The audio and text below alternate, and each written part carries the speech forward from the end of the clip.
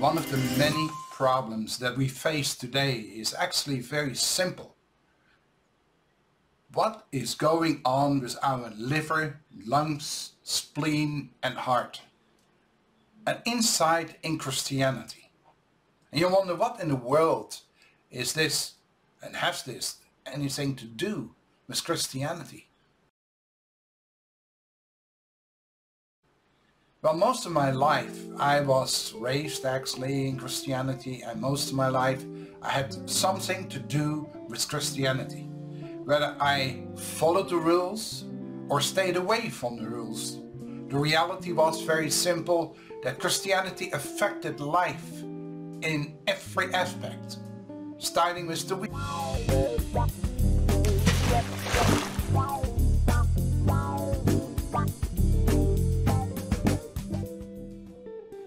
It started off with Sunday, Monday, Tuesday. Those are days that were created by a Roman Empire. Romans that had nothing to do with God whatsoever. And one Roman emperor, he decided that it was very important to have something from the way, the truth and the light. And so Christianity was formed around 235 AD during a forum whereby there was an emperor of Rome, Constantine. There were a whole bunch of bishops, people that were in charge of a flock. And they got to hear the decision of an emperor. An emperor that was not a believer, couldn't care less about God, prayed to a whole bunch of strange, weird gods, and now we, as a society, 2021, we've got a major problem. And what is that problem? We are worshipping all kinds of weird gods under the name and in the name of Christianity. And so my problem is very simple. When I deal with tough situations, either in court, I've been in court and worked in court for 20 years almost, and I tell you, it was an eye-opener, because a lot of the people that were related to a certain organization, they had the power, or at least so they believed, and they acted on that, and they destroyed families, they destroyed people because they wanted control over money. And reality teaches us that it is quite often the case. So Matthew 6:22 says in the complete Jewish Bible, the eye is the lamp of the body. So if you have a good eye, that is, if you are generous, your whole body will be full of light. Now let's check and find out if that is true. Is your life full of light? And why do you have to be on the way, the truth and the light? You cannot just have the light. Your actions have to go with what the light is teaching you, is showing you. See, light is exposing darkness. And as you notice around me, if you take a look here, around myself here, this is black. Now why is that black? Black is considered dark, darkness. And each time that something is lighted, like my face, there is a light shining from the front and from the side. And automatically you can now see my face. And that is a simple explanation over the light that we are supposed to walk in.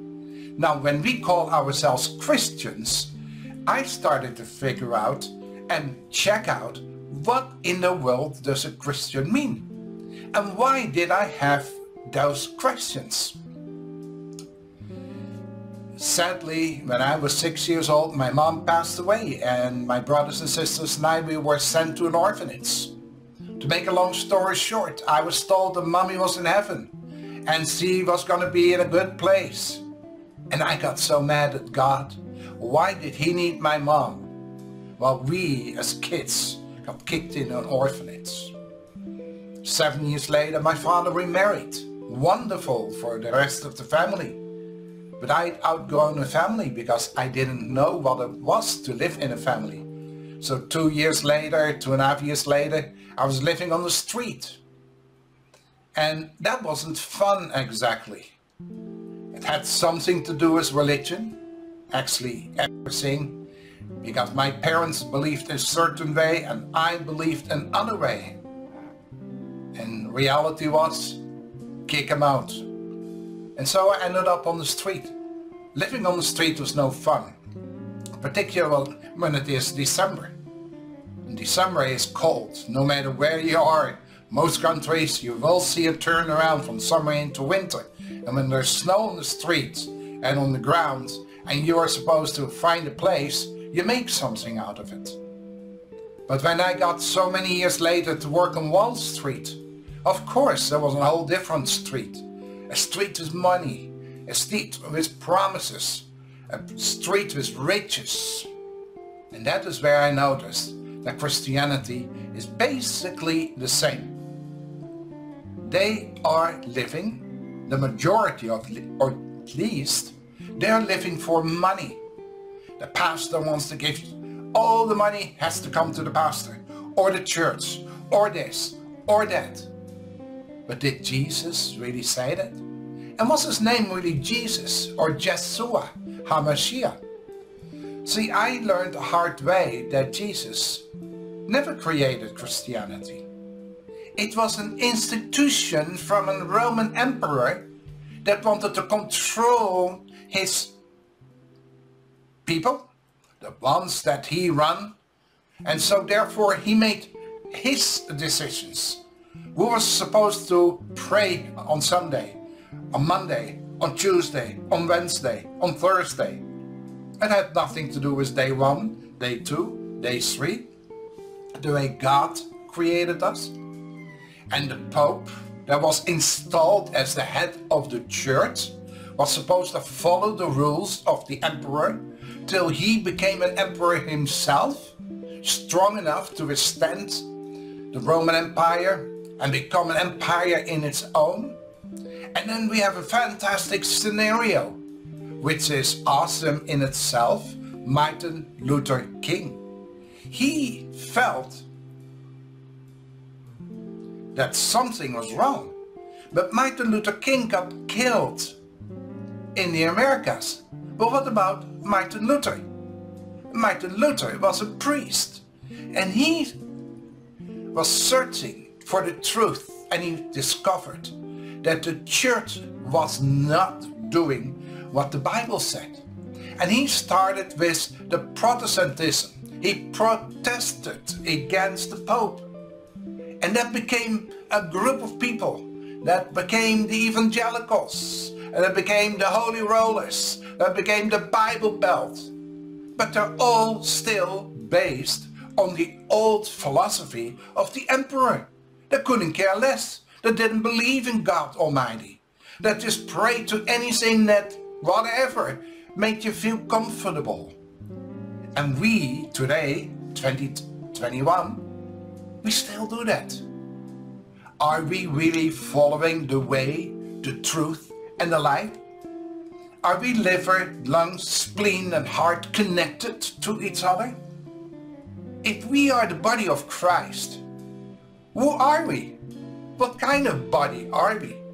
If we kill each other because you believe a little bit different than the other, or you don't bring all your tithe and your money to the pastor and he can't make his trips or do the way he wants his church to be built? Are you kicked out because you don't give enough to the church, quote unquote? Or are you following the way, the truth, and the light? See, Christianity was never in the books to be made. But what is it and what was it? Are we supposed to be whatever you want to fill in?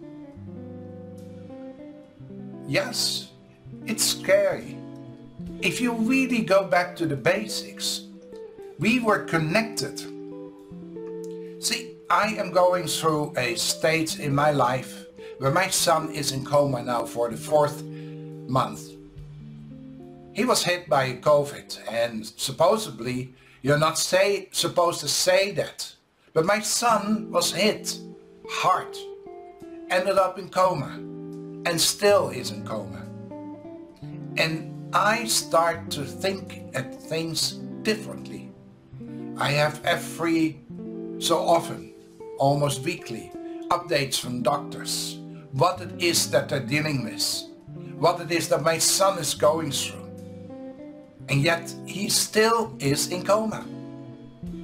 But during the time of sleep, I discovered that Enoch was told, and that was a friend of Yeshua. No, he was a friend of God Almighty. Yeshua didn't even show up on that scene yet. But Enoch walked with God. And Enoch knew that there were angels surrounding him, helping him. And when you are sleeping, you are being taught by God Almighty. When I listened to the doctors, in particular the first doctor was very harsh. She indicated that if there was in other situations, he would not resuscitate my son. Technically, we are given a very bleak picture. Yes, folks, that's what I'm facing. And somehow, during that process of evaluating and going through the turmoil, what is happening and what do we have to decide, my heart started to act on it. And yes, an ambulance was called, and yes, pictures were taken, and I'm in a very serious development of seeing doctors and having, an operation potentially and what have you. But there's peace that passes all understanding. And why is that? I'm a normal human being. I face the same what you face. Maybe less, maybe more, I don't know. I know many people are sick. Many people have to deal with death. And many people, if I look at the ward when I go and visit the doctor to hear the specialist tell me whatever they found and discovered in my heart, what it is, I see many people sitting there. So I realize that I'm not the only one. Maybe you are dealing with a challenge as well. And then the question is, how do you deal with your problems? Are you in peace and understand that God will teach you because you are following the way, the truth and the light? And if it sounds confusing, then maybe you want to ask yourself, why am I doing what I'm doing? Why do I believe what I believe? Have I ever checked out why the pastor is talking about this, and yet his actions are completely the opposite? See, if I work in the bank and all I do is talk about money, and that's all I am interested in, then I'm at the right place because the bank is dealing with money. When politics favor the people that have lots of money, I know that people say there is something wrong. But what if the church is only favoring the people with money? What is happening? What is that for an indication? Now, back to ourselves.